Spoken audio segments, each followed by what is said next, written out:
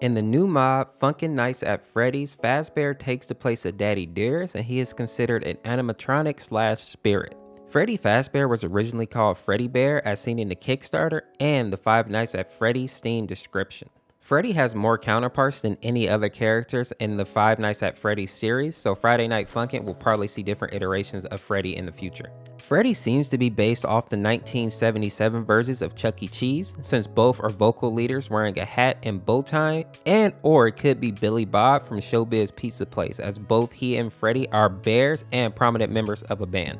Fun fact, Five Nights at Freddy's is one of the main games that helped Corey Kenshin grow his channel to where it is today. He shouts this out often in videos, and I think he's played through all the main versions of Five Nights at Freddy's and even most of the fan games. Hopefully the GOAT is enjoying his retirement.